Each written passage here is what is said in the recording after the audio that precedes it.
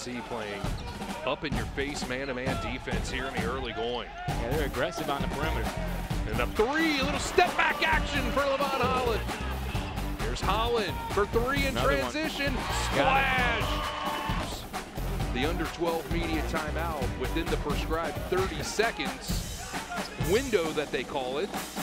And now a great cut by Holland and a better finish. ODIC, when he slid over to set that screen, looked like he just caught in that going full speed.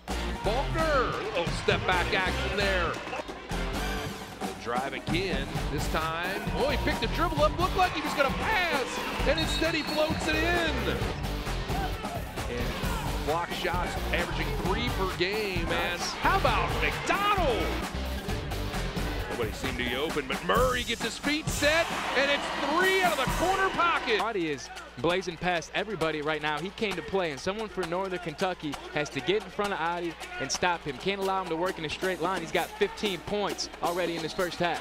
And it's McDonald who finishes strong with a hoop and the harm. Struggled with that against Wright State as well when Mark Hallstart continually took it to the basket, and now it's Williams who'll go to the free throw line and attempt the old-fashioned three-point play. There's 4 turnovers for Northern Kentucky in those opening minutes, which resulted into 8 points for UIC. They're taking advantage.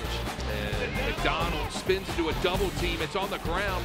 Brennan Maxwell gets the 50-50 ball, and they find an open Mason Faulkner. And again, you're right. They get in those passing lanes, meaning UIC, and make it difficult for Northern Kentucky to run its stuff. But you can't play the same way.